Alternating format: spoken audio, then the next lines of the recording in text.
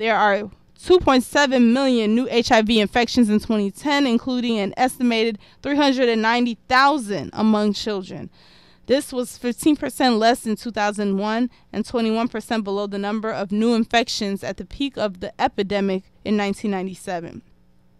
The number of people dying of AIDS-related causes fell to 1.8 million in 2010. So that's, I guess that's one positive sort of statistics, that less people have been reported, that less people are dying as opposed to before. So there's still a high number of people that are infected, but at least there's not as many people dying from the epidemic.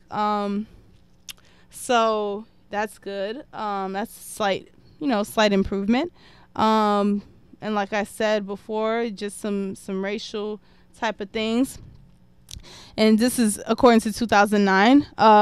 African Americans make up 47.9% of African Americans in the U.S. that have HIV, whereas we only make up 12% of the population. So that should really tell you something. It's a high number for us. For white people, it's 27%, and white people make up 65% of the U.S. population.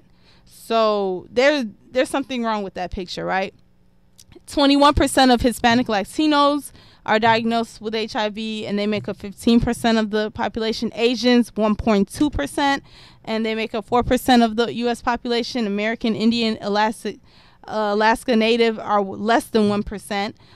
Native Hawaiian and other Pacific Islander are also less than 1%, and mixed races are 2%. So, like I said, hey, black people, we got to do better.